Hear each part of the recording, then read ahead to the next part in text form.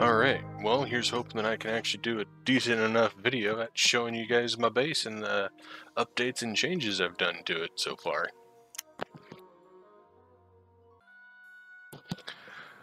I've been wanting to do a video on this for a while now, actually. Could never find the proper way to do it, though. There's just so much to show. And every time I try to get a specific order to be shown in a specific way of each room, I always end up messing it up one way or another. So once my bedroom starts to render, I'll show you everything.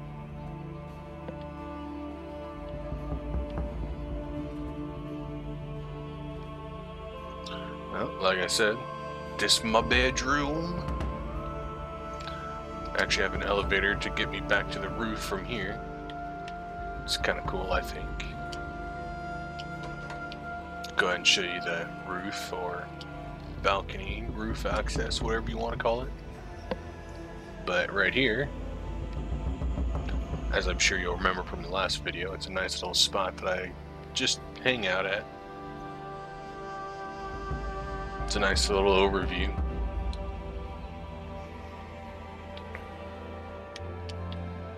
But yes, let's not get too ahead of ourselves. I'll show you the rest of the base, each section at a time. I don't want to get too carried away. Because if I end up doing that, I end up starting to show multiple rooms that I've already shown. This is my little apothecary tower. I don't really use it much. I mainly just make health potions. Then we slide on down here. We've got the Tinkerer's bench and the casting table. See, got little signs to tell you where you're at. Of course, this one's called the hallway, and it leads to the kitchen. See, hallway right there. Dining room. I actually like this area a lot.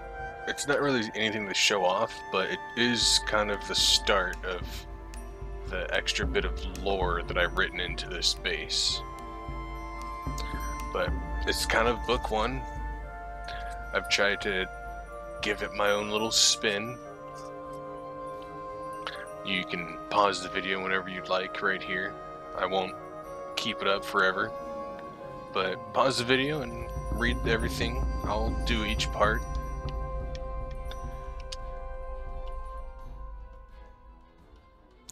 Got part 2 right here. I planned to do 4 parts each, but I've only been able to get the 3. No, that's not right. Got part 2 over here with the first one. And then if we leave the kitchen area and go to the tavern through this little area, well, there's the guest house for starters, just below the tavern, one of my more favorite locations. But if we go up the stairs, it will actually be level with the tavern. I like to call it the Elder's Inn Tavern. Can't really see it because the torch is blocking the text, but once you get done reading the first 2, you'll eventually find your way here into the tavern. And if you find yourself exploring enough, you'll find the sheet of paper right here that'll give you the 3rd part.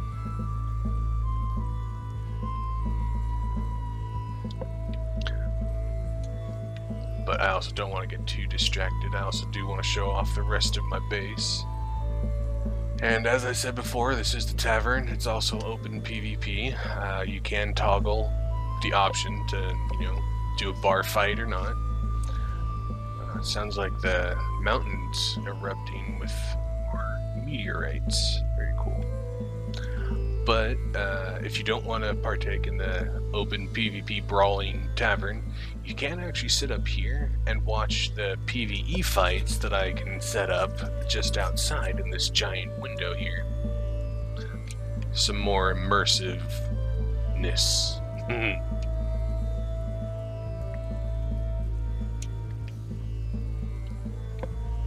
But once you get a good look around at the tavern, we can actually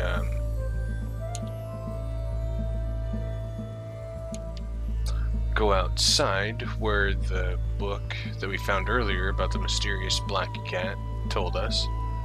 We can find the next piece right here behind the post.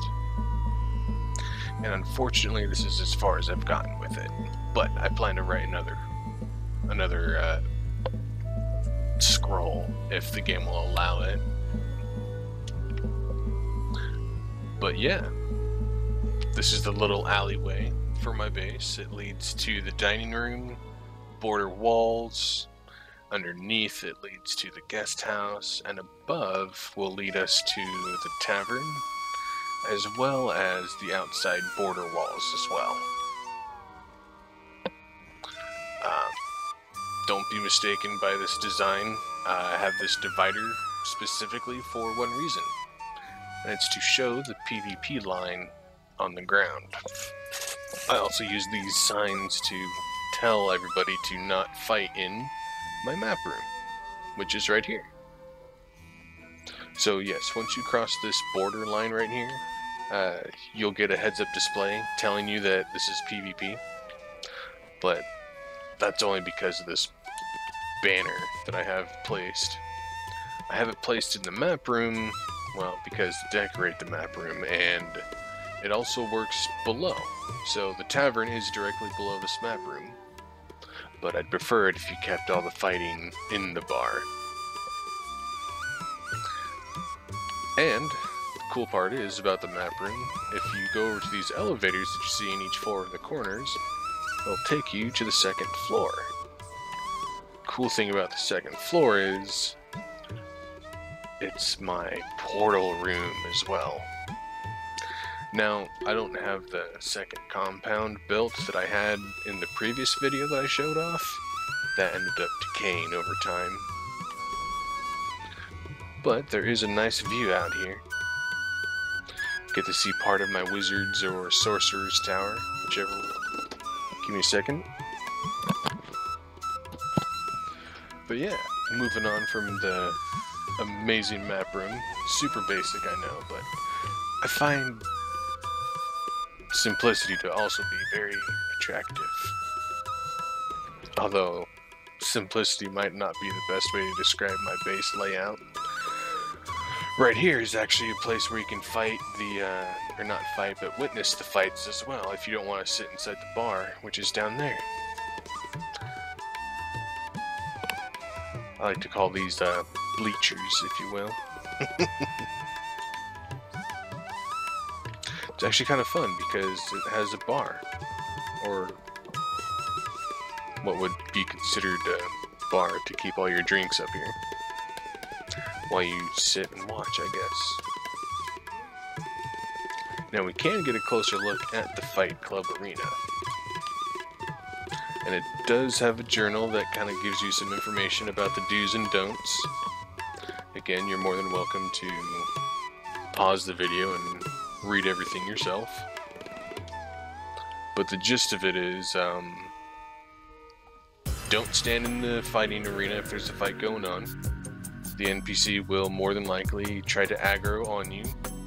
So your best option is to stay back here in the archery range. I know, right? Hopefully you won't have any archers practicing during these fights. But yes, you're more than welcome to sit here and watch the fight. The NPC may try to aggro on you here, but the NPC will eventually take enough damage to where he'll get back into the fight. And if we come over here behind the Fight Club arena, we can actually sit right here and watch the fight.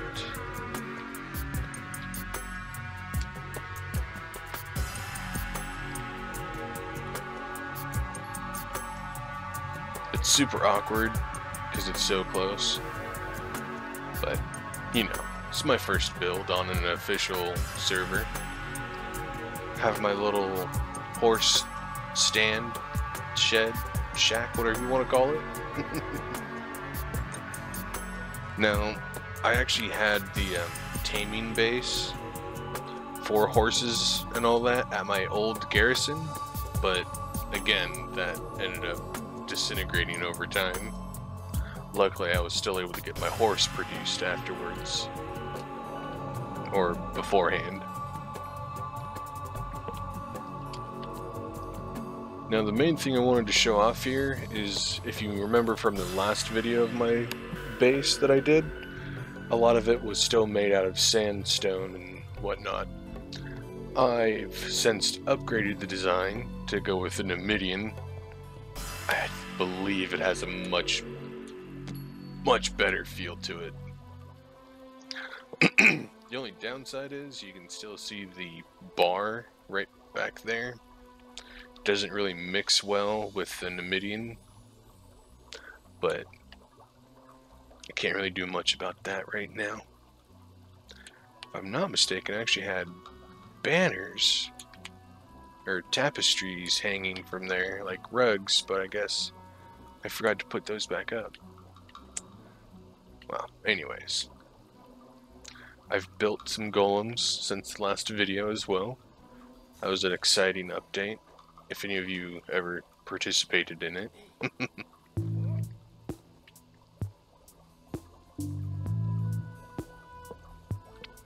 But yeah, that's basically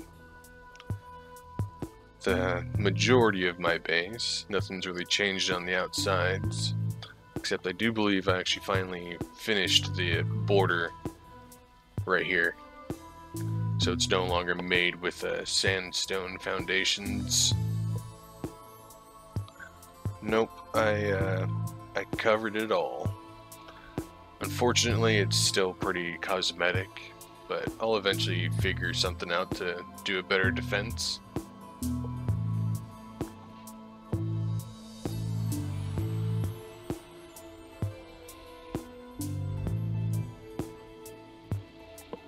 Well, let's go back inside and show you the rest of it all.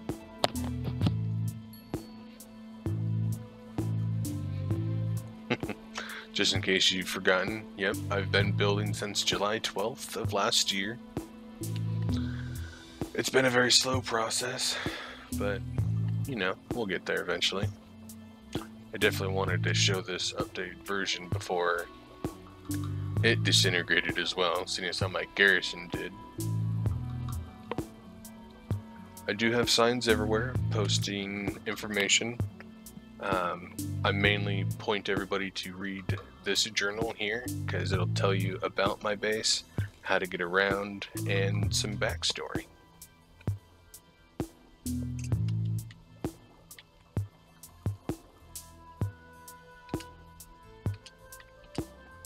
Again, you're more than welcome to pause during these times to get a good readout of what's being said.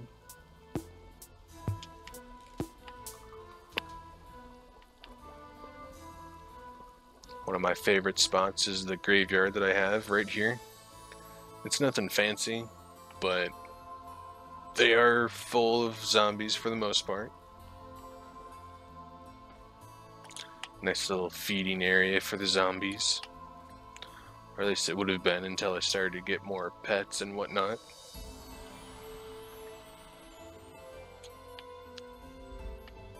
Let's not forget my altar. I wonder, wow, I guess I don't have it. I used to have the beam of light that shot out from here. Guess that's not working right now. Again, border walls to meet in with the dining room. And the alleyway to get to the tavern. Some more border walls and the mysterious black cat that the journal has been talking about that you'll find throughout my base. One of my favorite parts is the actual balcony right here. It's just so relaxing to just sit up here.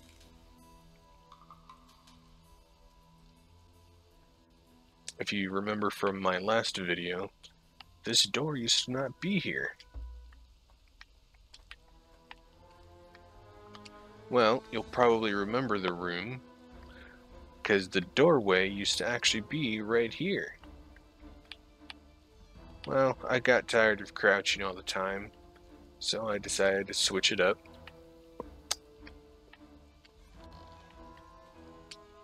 Made it a little more accessible.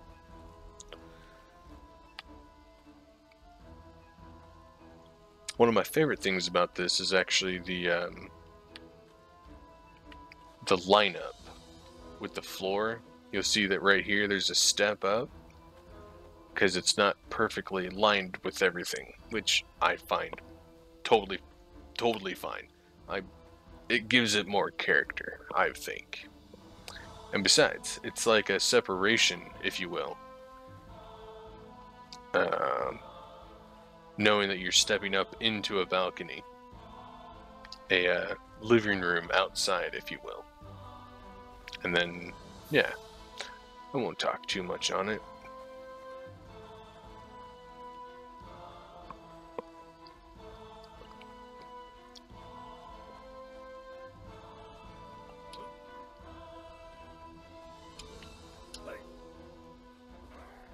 Well, now that I've shown you all of the outside, let's go ahead and show you the inside. My favorite part is actually the living room, which is right up here.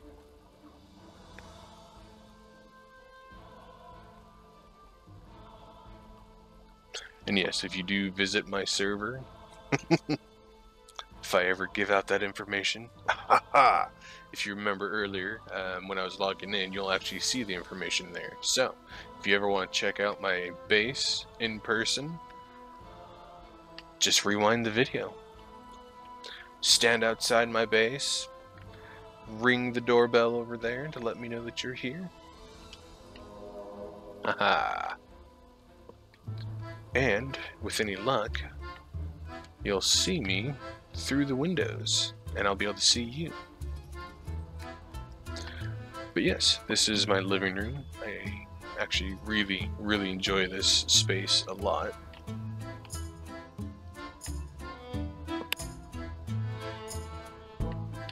If you remember from the previous video, the storage room was also on the other side. I've moved it since then as well. Added some more decorations. Yes, I even have a bedroll in my storage room.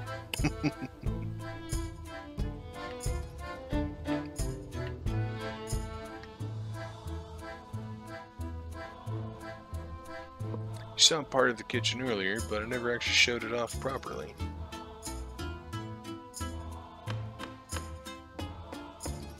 It's nothing super fancy, but I also find it super cozy. This carpet trick was really difficult. Nah, I'm just playing. It was super easy. I actually have the black ice foundation underneath the carpet.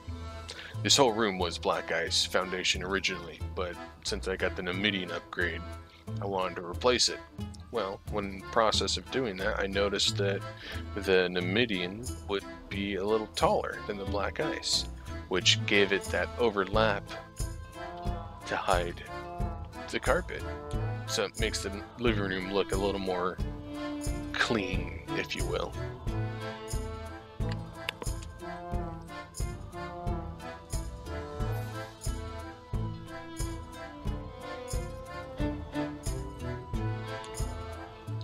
I've also got more notes written down here as well, just to give my base a little more feel for, you know, being lived in. Let's see. Also, if you do find yourself here at my base, it's always open. You'll just have to go through the back area, because my front door is always closed. But if you do happen upon yourself in here, come over here to the blacksmithing area and you can see how to do stuff if you've forgotten, like myself. Give you clues on how to collect star metal as well. And yeah, Got a work orders list right here, just so I can keep track of what I was doing. I do a lot of solo play. Now, you've probably noticed that I've got a ladder sticking up here. Right there. This is actually one of my favorite parts. Pardon me. Because if you come up here, hopefully it'll do it a little correctly. There we go. Give yourself space to close the door. You can actually use this as a spy hole, a spyglass, a peephole, a way to see who's at your front door before they're actually at your front door. Obviously, I'm on a PvE server, so not all of this would be good ideas for PvP base building. But that's not what we're here for.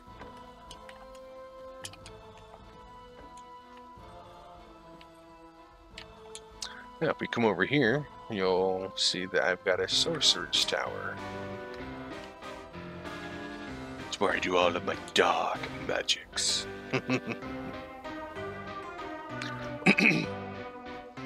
This is also all part of my original build. Everything you see here is like the first thing I've ever done on an online server.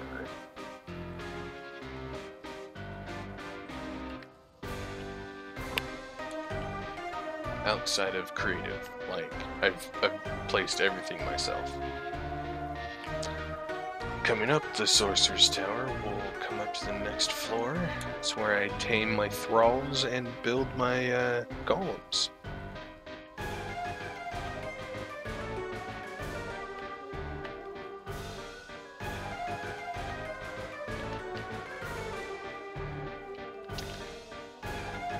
And if we continue up to the third floor, we'll get to the Sorcerer's Study. Now, this is supposed to be more PvE / player helpful, and what I mean by that is if you read this journal right next to the entrance to the third floor, it'll give you a rundown of what this room is.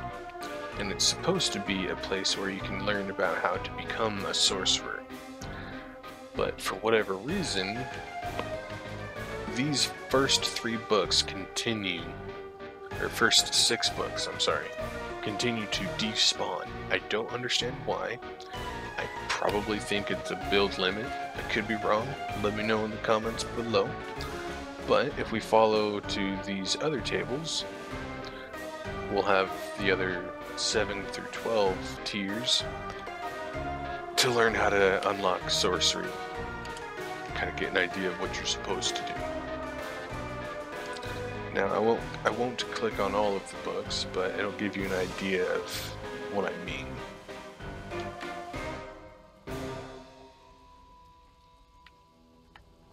But yeah, this is supposed to be a study hall to learn how to become a sorcerer.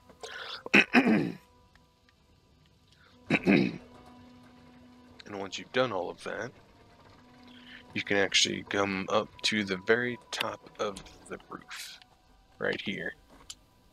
Climb up the building, and when you're able to, you can use your bat demon summon to make your grand escape from the tower. Now, if you want to see me do that, you can actually see me do that in the previous video.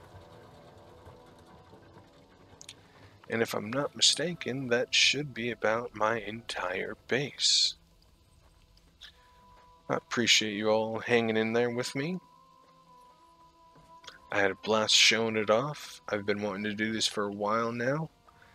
But like I said at the beginning of the video, I've just never had a proper way to figure out how to show it off. I'd either go through several runes and mess up the video, or just do a bad job overall. But yes, this is my base. First attempt on an online server, so I've been trying to make sure it doesn't decay for quite some time. Very, very difficult to do. But now that I've got it all recorded, I feel a little better. I'd feel a little better if it did decay. At least I'd have a recording to reference. Also, if you want to do a similar build to this, my coordinates are actually right over here. Right out in the Muns area. Coordinates are C11, and I'm just north of the Circle of Swords, in that upper square area. So if you're able to find the location, I think it's a great spot to do some building. Alright, well, thanks for sticking around. Hope you enjoyed the video. I know I had a blast. And I will catch you guys next time.